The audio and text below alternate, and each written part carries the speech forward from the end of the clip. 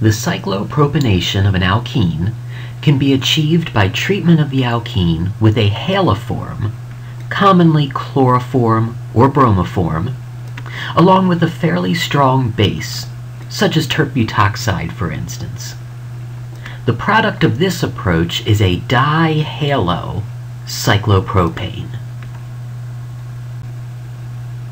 An alternative strategy for the formation of cyclopropane rings is a named transformation called the Simmons-Smith reaction. In this process, an alkene is treated with diiodomethane as well as a zinc-copper couple. And this time, the product is simply a cyclopropane ring.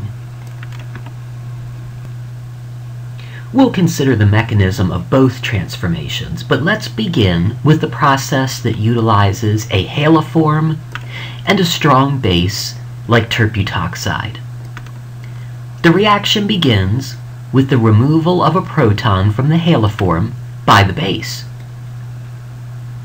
This deprotonation yields a carbanion, which is somewhat stabilized by the inductive electron withdrawal of the halogens.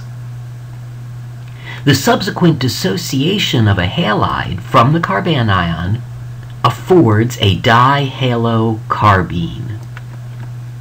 This process can be termed an alpha elimination because the proton and the halide that were lost from the same carbon. This is in contrast to a beta elimination in which the proton and the halide lost are removed from adjacent carbons. The dihalocarbene is electron deficient because it possesses only 6 electrons around it rather than the desired octet. And for this reason, it can be attacked by the alkene pi bond. Simultaneously, the lone pair of electrons on the carbene attacks the alkene carbon that would otherwise have lost a bond. Notice that since both new carbon-carbon bonds are formed simultaneously, this must be a syn addition. In the Simmons-Smith reaction, zinc that is donated from the zinc-copper couple inserts into a carbon-iodine bond of diiodomethane. This results in a species known as a carbenoid. It has carbene-like behavior, but does not formally possess the 2 sigma bonds and 1 lone pair that is the hallmark of a true carbene. Nevertheless, this carbenoid behaves like a carbene because the carbon-zinc bond is polarized towards carbon, and the carbon-iodine bond is polarized towards the iodine. The carbenoid is attacked by the alkene pi bond, and this results in the displacement of iodide.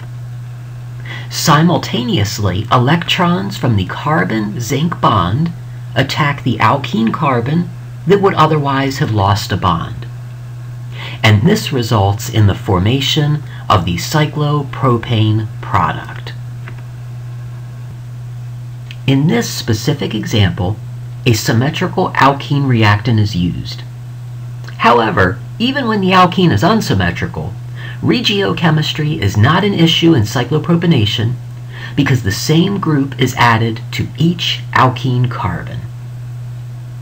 In this transformation, the alkene is treated with the dibromocarbene that results from the reaction between bromoform and a reasonably strong base like terbutoxide.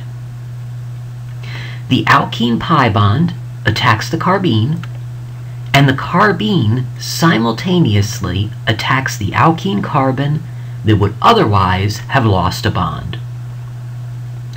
The product is the geminal dibromo cyclopropane. Notice that no stereocenters were formed during this particular reaction. So we need not necessarily use wedges and dashes when drawing the product. In other words, this representation of the product is the same as this representation of the product.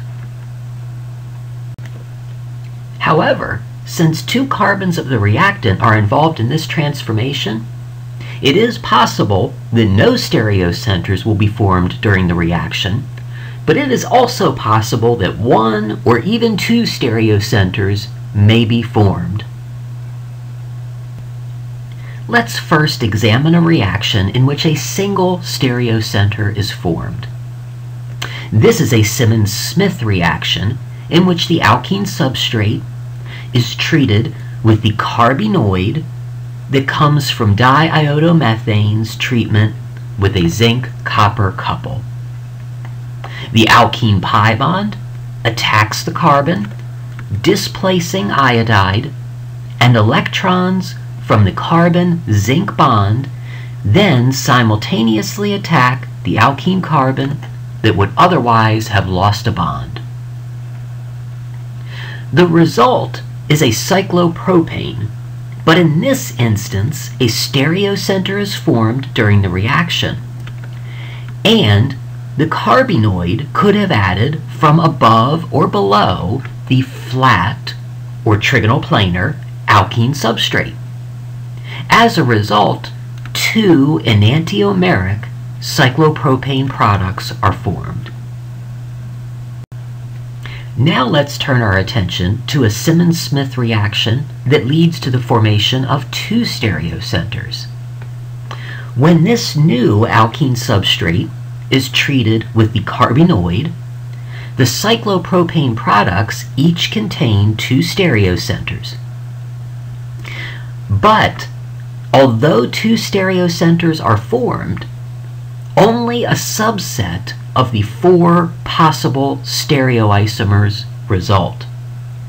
Specifically, the carbenoid could add from above or from below the alkene substrate, and so the products are solely the syn enantiomers. While it is always important to be on the lookout for internal symmetry, it is especially important to do so in reactions where the same group is added to each carbon of a pi bond. This Simmons-Smith reaction is very similar to the one we saw on the previous slide. However, the product of this reaction contains an internal plane of symmetry. It is therefore a meso compound and has no enantiomer. So in this case, there is only a single reaction product, despite the fact that 2 stereocenters were formed during the course of the reaction. In summary, the cyclopropanation of an alkene is accomplished by treatment with a haloform and base, or through the use of the Simmons-Smith reagent. The addition of the carbene or carbenoid, respectively, is a syn addition, and there are no carbocation intermediates in this transformation, so no rearrangement is observed. The preceding was an excerpt from the book Introductory Organic Reaction Mechanisms, a color-coded approach to arrow pushing. If you found this video to be helpful, you may be interested in the complete book, which is available in ebook format from Scribd, in paperback from Amazon, and in paperback at a discounted price from Lulu.